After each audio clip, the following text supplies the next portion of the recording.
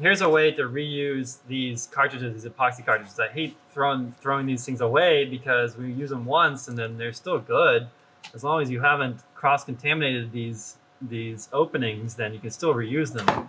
So the way I do it is I take the blow gun and I put this cartridge at a little bit of an angle so the bottom won't pop out. You don't have to do much at all, and then you just put there and it's going to do a quick blast, not too hard. Don't put too much pressure on here.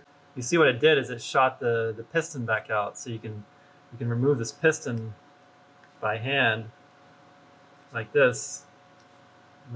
Take the dirt off. Take out this piston. Then you can refill the cartridge, and you can do the same thing with the other side. And clean the tip off so you're not cross-contaminating the epoxies, the tip, because then it'll start curing in there. And so you don't even have to like put it in that much. You can just like put it near the end and just do a quick blast, and it pops it right out. That, but just make sure it's down to the bottom, otherwise it's going to go flying out.